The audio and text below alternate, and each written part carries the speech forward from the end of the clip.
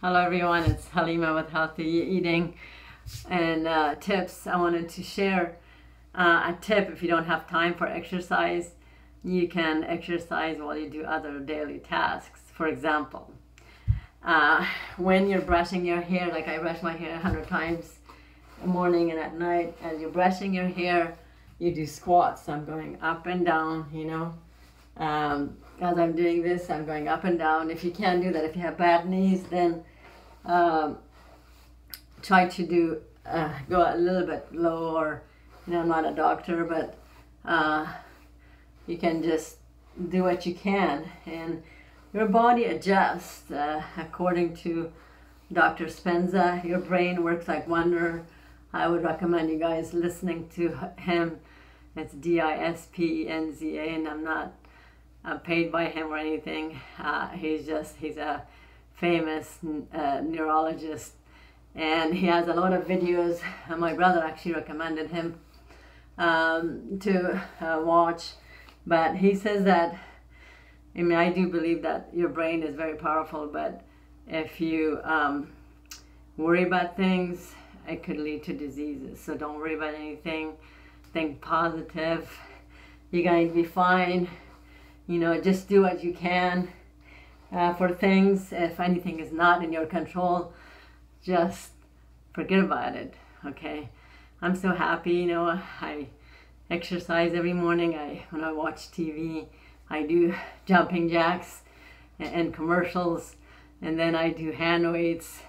When it's not a commercial, watching my favorite Turkish shows.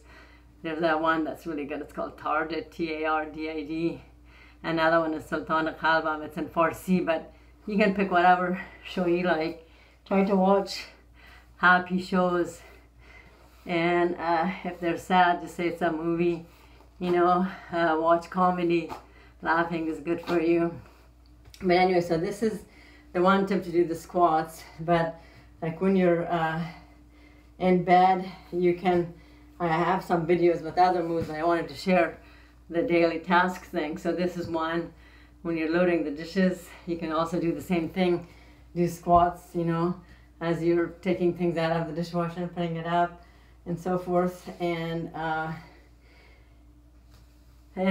also try to like when you're standing in line, for example, I usually like do jumping jacks or walk in place. You can just do like this, walk in place, when you're waiting in line. And my feet are basically in place. Of course you have sneakers. I hope you can see my feet, but I just go in place like that, or back and forth like that, or just do jumping jacks. So I think you can see my feet, but anyway, so that's what you do. So good luck. Love you guys. And what else I do? Oh yeah, every time I go to the bathroom, I also do 100 jumping jacks, because I'm trying to not get overweight. So I look at my weight and the chart for my age, and then it tells you, and I like to be at the beginning. I'm not there yet, but I'm kind of in the middle. I don't want to get to the maximum, so you have to watch it. As soon as I have a little love handles, I try to eat less, exercise more. But when you're over 50, you do need like 4, this is according to a doctor on YouTube that I watched, 4 doses of calcium, and then 2, what I'm saying doses, like 2 serving size, 2 serving size of salmon and fish every day, and 4 serving of calcium. Yogurt is good for you. So try to eat healthy, do those things, and of course fruits and vegetables, and try to stop eating at 6 if you can. And if you get hungry late at night, then try to eat